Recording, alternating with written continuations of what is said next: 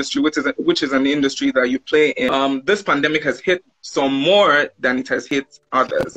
So how has this pandemic affected the creative industry? You know, the pandemic has really messed up a lot of stuff, but I don't think so, actually. I see it a different way. I think now, you know, every industry still has to, you know, obey the basic laws of economics about demand and supply, right? And an industry never ever crashes until the demand disappears. Do you understand? Or the suppliers are unable to supply. Those are the only two times you have issues. Or, you know, even when you have distribution issues, as long as there's demand and there's supply, they'll figure out the distribution issues, right?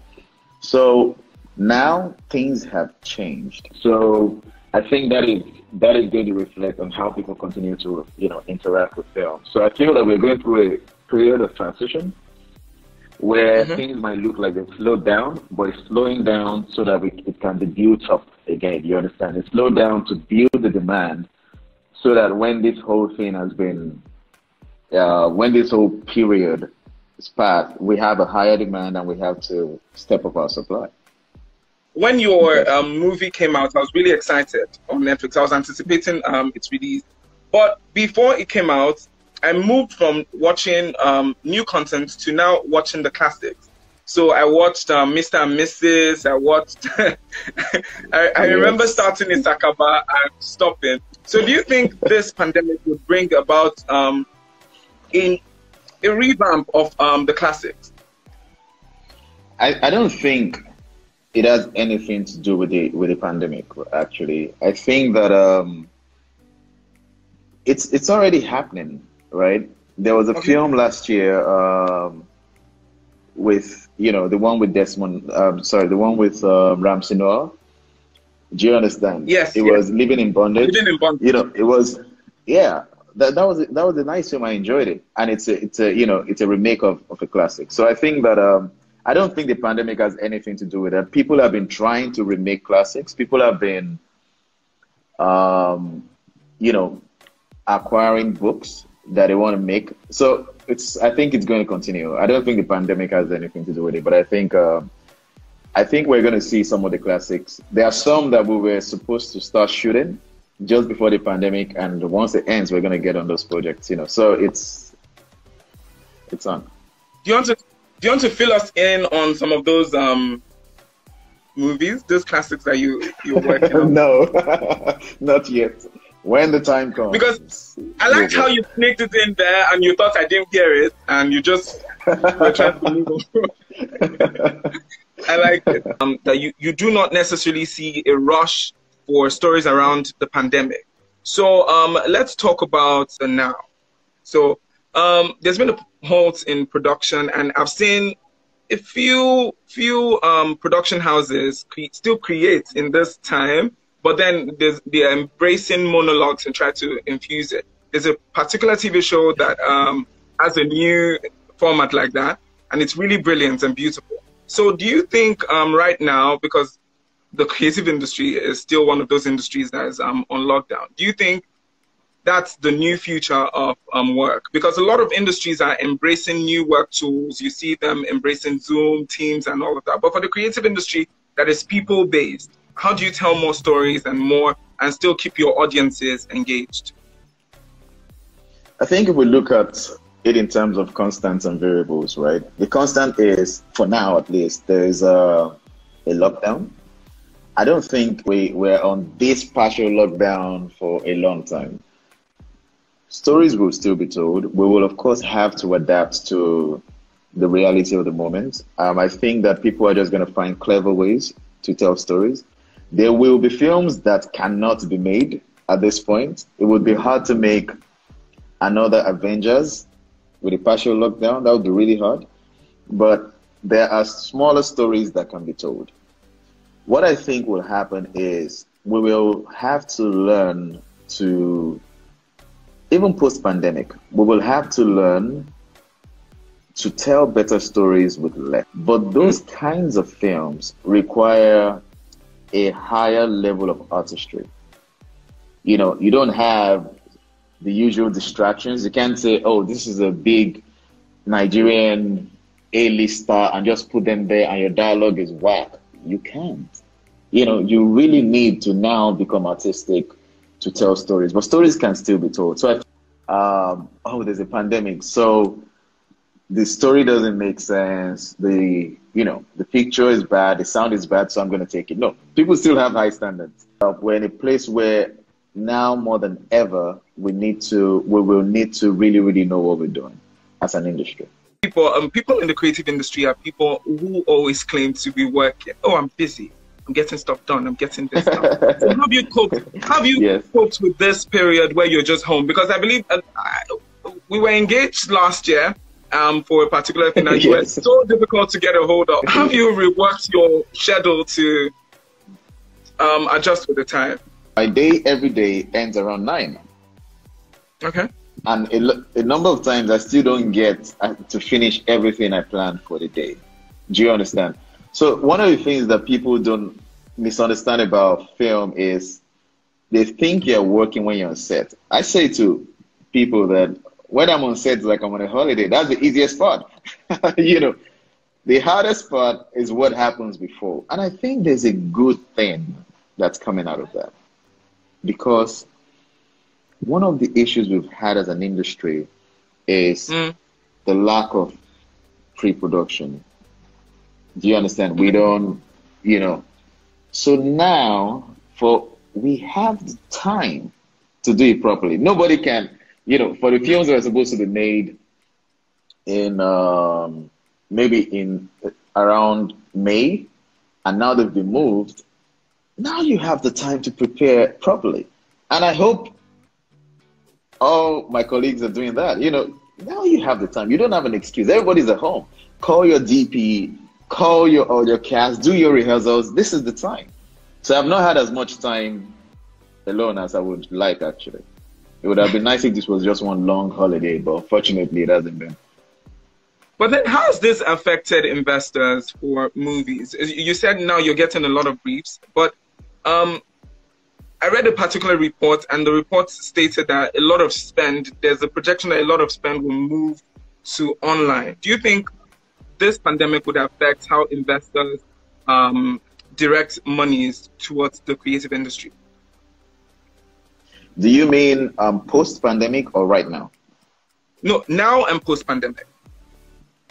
Okay, right now, of course. I mean, a lot of people are slowing down when it comes to investment because they're asking, you know, when you invest money in film, you've got to figure out how you make your money back. It's a business, right? And people are asking if people can't go to the cinemas, that means we only have the online market. You understand what I'm saying? It has reduced the revenue stream. So, of course, certain people have cut back on their budgets, certain people are just holding on, and that is understandable. But post-pandemic, yes, somebody reached out to me recently and they said, oh, man, Nodash, cinema is dead. And I'm like, who killed it? You know, so it's a common, I understand it. But look at it this way. It's like saying that people will no longer attend concerts because they bought your CDs or because they downloaded your songs on iTunes or whatever. No, that's not how it works. People don't go to cinemas because they want to watch films. Because let's be real, right? Most of the films that people watch in cinemas today, a lot of people have those films on their hard drives pirated. Do you understand? So my point is, it's not, people don't go to the cinemas because they can't watch those films somewhere else, legally or illegally. That's the truth. That's the reality. People go to the cinemas for the experience. Now thinking about the future, do you think people would rush back into back to the cinema? I don't think so. Let's say this pandemic ends and then cinemas are opened in the next 4 months. So don't you think it would, and producers, people in the creative industry start churning out content, don't you think it would still be unwise to create stuff for cinemas, because you know that a lot of people would not rush into the cinemas to watch it because of the fear which will be with us for perhaps the next 1 year or more? Yeah, I completely agree. right? I don't think people are going to rush back to the cinemas. I think that's unrealistic, it's just natural. You probably won't rush back to the cinemas. You're not rushing back even to to restaurants, But I think that phase is going to pass. People will watch, and then if nothing bad happens, people are going to get bolder and bolder, and then ultimately, it's how it works. Now, do I think it's wise for producers to invest now in film? I think this is a good time, and this is why. If you're making a film now, let's say, like you said, the pandemic ends, maybe August, whatever, I don't know. If you're making a film this year, that film is not coming out this year. It's coming out next year. Okay. Do you understand? So this is the time to make your film, because by the time your film is ready, this thing would have ended. But if you're waiting until next year to make your film, then your film is going to come out, do you understand, the upper year. Remember, we have a backlog of films that haven't been released. Yes, and nice that you mentioned that backlog. Ebuka had a conversation with Tony Abraham, whose movie was supposed to be in cinemas a few weeks before the pandemic started. Yes, and then there were a lot of movies that were built to be out. So do you think it's wise for them to stall or just put it on streaming platforms? Because there are lots of streaming platforms on the rise. There are Nigerian-based streaming platforms that are doing well, and then there are platforms like Netflix, which your movies on. Do you think it would be wise, to be smart for them to move those movies there? When you make a film, you project how much you're going to make back if you make it for financial reasons, right? You always say, what am I going to get back? The streaming platforms, we have an idea of how much you're going to pay. Do you understand? So if you do the math and you find out that, so if you invested, I don't know, 10 Naira in your film, and you're going to make 5 Naira back from the streaming platform, maybe you should wait. If you can't take the loss. But if you can, then sure, why not? So it's really a financial decision to make. Do you understand? And people are going to make different decisions. Some people are going to put it out on streaming platforms. And there are, like you said, there are a lot of them. And there are more coming up. And there are more avenues to make money now. And remember that cinemas have only been just one avenue to make money when it comes to film. There are a number of others. So because one door is closed doesn't mean you don't have the others open, I like how you put numbers there, 10 Naira, 5 Naira. Are you willing to handle the loss and all of that? So do you think, I had a conversation with someone and then it was a lot of arguments. Do you think Nigerian film producers are underselling their content on this streaming platform to get visibility? But the truth is, there is no one answer. Everybody, so what are your every two answers? Is different. No, personally, I think it's different per project. Do you understand? So there are projects you make, and so if, for example, I make a film for, using numbers again, for 10 Naira, and the streaming platform is giving me 20 Naira, 100%. But if I make a film for 50 Naira, and or maybe for 1,000 Naira, and they want to give me 10 Naira, I might feel bad about it. Do you understand? Something we also should realize is a lot of times we argue only from our side. It's understandable. Human beings are inherently selfish. But let's also look at it on the part of the platforms. You're entering a new market. You can't. The Nigerian film industry is big, but it's not as big as Hollywood. It's a fact. Do you understand? So we have to realize that we need to make a financial case for our products on their side. Do you understand? We need to justify why they should pay a whole lot of money. And I think they're stepping up now. They are stepping up now. We need to make films that the world wants to see. And I think we're beginning to do that. Right now I see a lot of people who say, oh, I don't watch Nigerian films. And they say, I've seen like 2 films and I really like them. And that is good. the more we do that, it gets to a point where, you know, and we're going to get that very quickly. But I don't think the reaction is for us not to engage, to say streaming platforms should pay us. I think I would be very ignorant to say the streaming platform should pay me what they paid Martin Scorsese for his new film. I mean, that's just silly. When people say they are being underpaid, the question is, what exactly? We also need to be realistic about our value.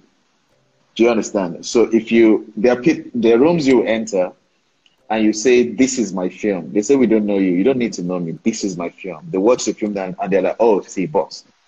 And then the conversation changes. As a matter of fact, they can add 2 zeros to the negotiation on the spot. But just I like it. So let's just talk about my interaction and everyone's interaction with the delivery boy. It's been a day that it's been on Netflix. Congratulations on having the delivery boy on Netflix. So I have questions around the casting. I have questions about the languaging. I have questions about the twist at the end, because I feel like the end was so brilliant. I did not come in. So, but why now? Why now? The question is, why now? You said you created this movie 2015, 2016. But why the decision to share now? Because it is done well in cinemas and in festivals. And a lot of my friends, before I watched it yesterday, was like, oh, that movie was really powerful. He touched different themes and all of that. But why now? Why the decision to put it on this platform now? So for me, right, I don't see film. So a lot of times, when I talk to some people, they see film as fast-moving consumer goods, you know, FMCGs. Like you buy a sachet of thick milk, you use it, and it's done, right? I don't think so. I think film is more like real estate. Do you understand? But you really need to understand the business of film to understand that part, you know. So I've seen some people, there's a rush to exhaust the film now, and I'm like, well, if you feel you don't have a certain kind of film, I can understand that, you know. But the Delivery Boy was not made for the moment. It was made to last for as long as it can last, you know, as long as the people can relate to it. So the plan, originally, we didn't even plan to go to the cinemas. There was a path that was built for the film, and I was stubborn and insistent on sticking to that path because there were benefits to that path that I saw. You understand? It played more to our long-term strategy as a production company. Do you understand? So this is the point in time where the film would come out, you know. But we didn't choose the dates, actually. We interacted with Netflix. They liked the film, and they chose when they would release it, and they chose now. But why did we wait this long? It was because it just wasn't the time based on our own plan. So another question I want to ask about the movie is the choice of characters. I believe that Jamal Ibrahim and Jemima Osunde, thinking about it, they both have J's in their names. They were both fantastic and they played it so beautifully. So was that a deliberate? How deliberate were you about the casting? Because how deliberate were you about the casting? I don't think there's any filmmaker who's not deliberate, as any director who's not deliberate about casting. You have to be. And not just about casting, but also how you use the cast. Do you understand? So Jamal Ibrahim we did some casting. When I met him, we walked through the door. He had a cocky smile on his face. You know, he sat down, and before we even started the casting, I was like, yep, this is the guy. You understand? Same with Jemima. I met Jemima on another set. I was shooting a film for Boss Elshin, brilliant producer. And it was a film directed by Tolu Ajayi, another brilliant director. And I was DPing on the film. And I do that a lot. When I'm DPing, I'm watching the actors. Because we have a lot of projects coming up. So I'm always looking for good actors. So, and the thing is, when people are not aware you're watching them, you see a lot of stuff. Yeah. And when you're behind the camera, oh my God, you can see so much. You can see into people's souls. So I was, I've been trying to catch somebody to play Inkem. Yeah. So I've been trying to cast someone to play Inkem, that's Jemima's character, and it was very, very troublesome. I couldn't find the right person. And then I met Jemima, and we were just talking while shooting, and I was like, at the end of the set, I just called Bosashi, and I was like, I need that girl's number. She's Inkem. That was really how the casting was done. And then there were also ways that I had to, for example, I insisted that Jamal, because we did some rehearsals, so. Were you deliberate about telling the story with using that language? You used the Hausa language in the movie, and then I think last year. I deliberately chose the language because. Yes, because the conversation last year. Awards like the Oscars. Yes, the conversation last year was for that movie was about the language, it not having enough Nigerian traditional language in the movie to be considered. So, do you think did you have that information before creating the movie, and did that influence the language in the film? So, this is the thing. I did not choose Hausa because of the Oscars, or any awards. I think it's disrespectful to film to change a material because of some awards or because of some festivals. No. If you have a film, now that's not to say that you shouldn't keep that in mind when you're developing your strategy. Of course you should. But if you don't have a film that does best in a native language, and then you want to force a native language on it just because you want, I think that's pretty silly. Do you understand? So for the delivery boy, that was the language. There was no other language. You understand that? That's just it. It had to be in that language. I really like staying true to, especially when something is cultural, as much as possible.